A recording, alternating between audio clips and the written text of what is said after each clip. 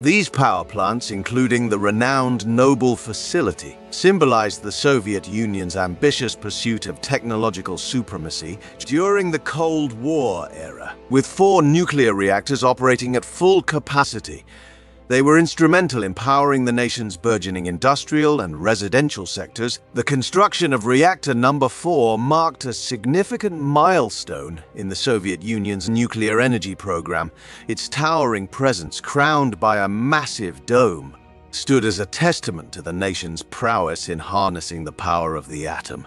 The sheer scale of these reactors, capable of generating 1,100 megawatt of electricity, underscored the Soviet Union's commitment to meeting the energy needs of its people.